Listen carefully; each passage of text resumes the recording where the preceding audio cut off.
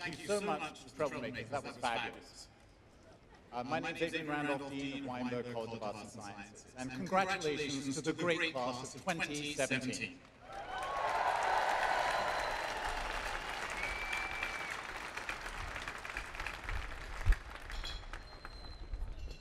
You may all take your seats now. You're standing, you can relax. I'll be speaking for a few minutes, and then I'll introduce our guest speaker today. I want to say also congratulations to all those who have supported you in achieving the goal of being graduated from Weinberg College of Arts and Sciences and Northwestern University. Congratulations to all the families, friends, and supporters. Earning your degree, it certainly is your achievement, graduates, but it also takes a community. And it takes a community to support you through the years at Northwestern and what will come before you. So thank you all to the people in the stands who are supporting you here today and all the people who are not able to join us. Yes, why not?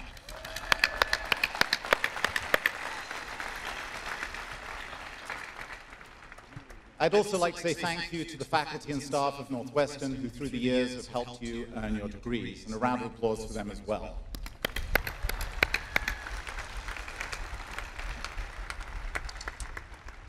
And before proceeding, I would like to pay tribute to our forebears, including those who inhabited these lands before Northwestern was founded. In today's world, we sometimes feel so disconnected from the land and a sense of place. I simply wish to honor all those who came before, including our generous and engaged alumni, indeed all those who defined the path on which we walk today. An expression first recorded in the 12th century is act. We stand on the shoulders of giants, those who came before us and lift us up. We see further and with greater clarity because of their efforts, and in giving thanks to those around us now, we should not forget those who came before. This act of not forgetting is to me part of who I am. As an art historian, my life is literally lived among objects, texts, and ideas bequeathed to us by our predecessors. And today I want to speak to you about several such bequests. As you can see, we honor you graduates and your achievements literally under the banner of your major, or one of your majors arrayed here around us. These beautiful ceremonial banners celebrate English, chemistry, anthropology, economics, African American studies. I had to choose some. I'm sorry to leave any of you out, but these degrees, these majors, excuse me, not degrees, these majors represent not just courses of study, but are symbolically the shoulders on which we stand.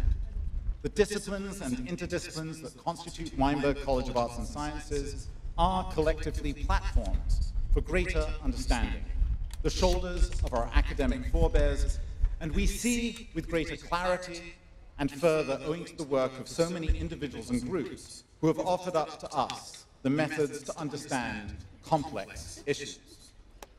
But the curriculum you have completed is a course of interdisciplinary study.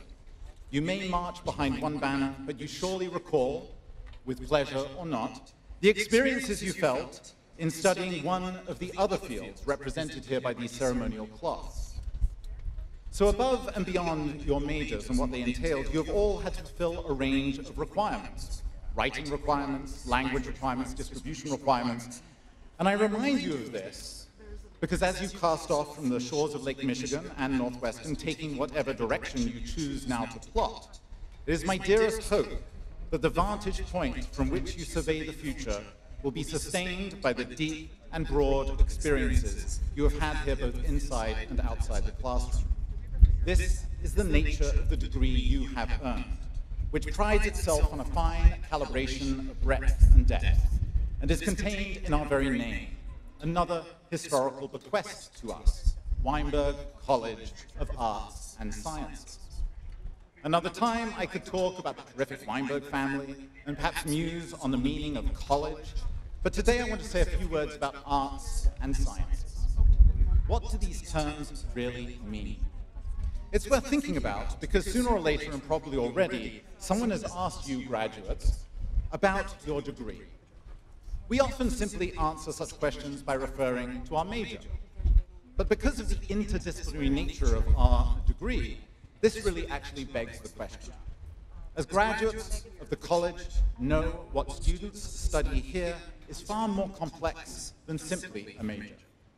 It is tempting when one hears arts and sciences to think that sciences refer to the experimental and quantitative world of the natural sciences, and that the arts refer to creative and more qualitative analysis.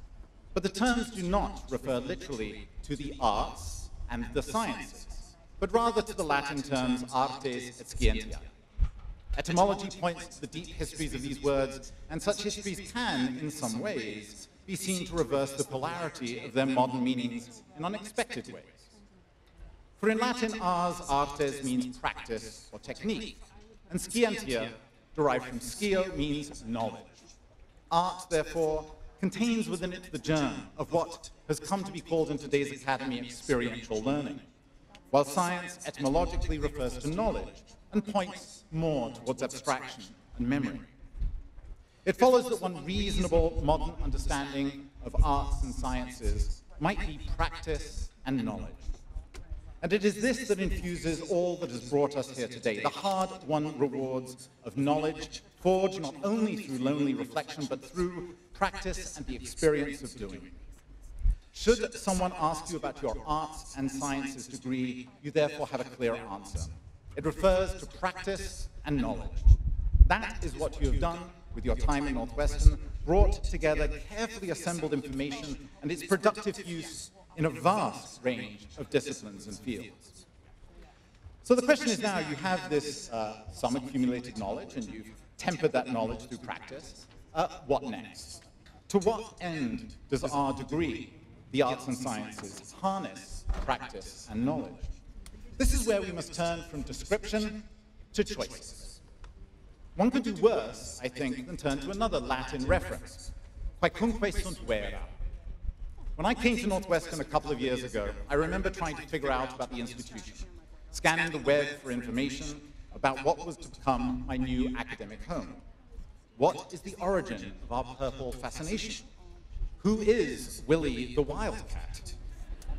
What, in fact, is a wildcat? And what is the rock? What is wa, mu, mu?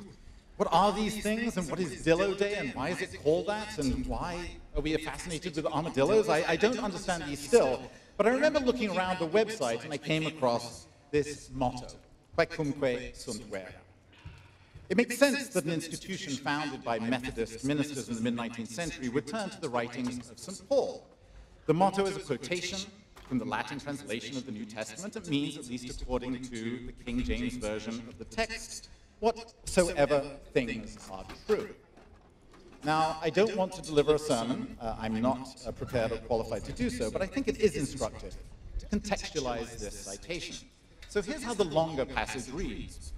Finally, brethren, whatsoever things are true, whatsoever things are honest, whatsoever things are just, whatsoever things are pure, whatsoever things are lovely, whatsoever things are of good report, if there be any virtue and if there be any praise, think on these things.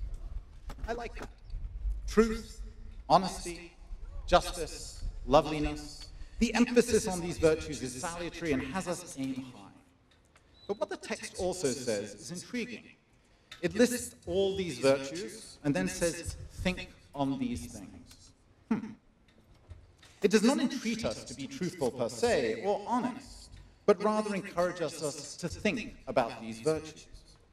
And here is one thing perhaps we can derive from the Pauline text and our Latin motto.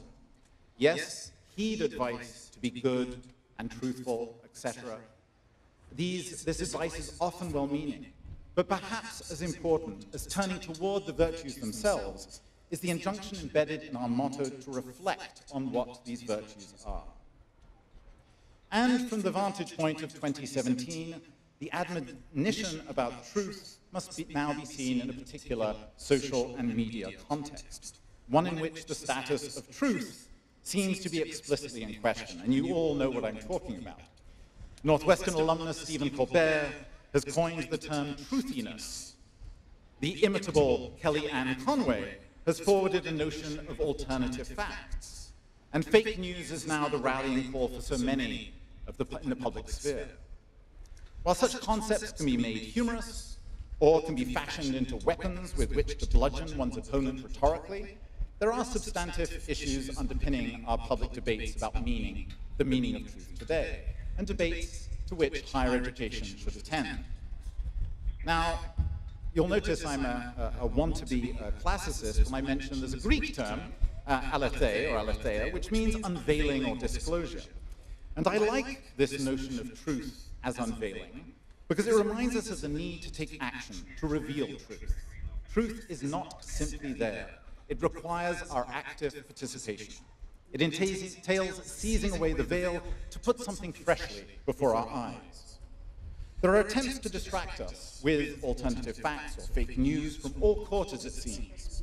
As newly minted graduates of Northwestern and beneficiaries of an interdisciplinary degree that has trained you to look critically at issues from a range of perspectives, I urge you to be active truth seekers, recognizing truth as something for which we must all actively struggle. Do not be satisfied with the veil of appearances, but seek to pull the veil aside so you can witness your own truths. And I take this to be at the heart of our motto, which is a challenge to think on all things that may be true, and never to forget your active role in working through the truthiness towards something better. Now, why is truth and thinking about truth so important? On a personal level, I think it's not simply that the truth will lead towards some level field of clarity, although I think it's sometimes very gratifying to imagine that. Proof, evidence, precision, and persuasive forensic argumentation all have their particular way of contributing positively to our society. But what is also gratifying and deeply good is the way in which truth compels us to be humble before our own biases and suppositions. Social scientists speak about confirmation bias, the way in which information we receive is used not to produce clarity, but simply to buttress our own already held beliefs. This tendency is rampant in the world today, and a robust reflection on truth as something independent of our own opinions and beliefs is a bulwark against untrammeled subjectivism that seems so often to foment conflict. Put simply, truth helps us admit when we are wrong and change our opinions. Because one goal of the degree you are receiving is for you to develop your own distinctive voices, its interdisciplinary nature is also intended to help you develop a respect for the complexity of any issue. Broadly writ, the arts and sciences, practice and knowledge are geared to help you develop that sense of what it is to experience the world from the point of view of another. To be humble before another person's truth. As former President Barack Obama put it recently when discussing the role that books played in keeping him grounded during his 8 years in the White House, quote, "At a time when events move so quickly and so much information is transmitted, he said reading gave him the ability to occasionally slow down and get perspective, and, quote, the ability to get into somebody else's shoes." This act of getting into someone else's shoes, to have the imaginative and emotional creativity and generosity to see the world in a different light, is precisely what our educational model helps encourage. And this takes time, hence the injunction to slow down and get perspective. So I'll leave you with a very short line of poetry I hope you take with you wherever you go, as you venture out, leaving your alma mater, remembering these lines which are meaningful to me, penned by the American poet Wallace Stevens. Perhaps truth depends on a walk around the lake. Well, I don't encourage you to walk around Lake Michigan. That might not be a good idea. Sometimes the sense of place, the time it takes to pace oneself, literally walking, to think and reflect, is too a path to truth. And I say this knowing that you may be rushing out into the world beyond Northwestern, seeking all those things you feel prepared to find. But do not forget what our educational model, the arts and sciences, practice and knowledge, and the thinking embedded in our motto, the reflection on virtues like truth, has bequeathed to us all. A deep concern about the path to truth, and a willingness to understand that not all paths are alike. On that, I will end. Enjoy this celebration, give thanks to your friends, classmates, family members, mentors, advisors, and teachers. Honor those too who have come before us, their struggles and their victories. We are honored at Weinberg College by your achievement, and we can't wait to see what you do in the coming years. Congratulations.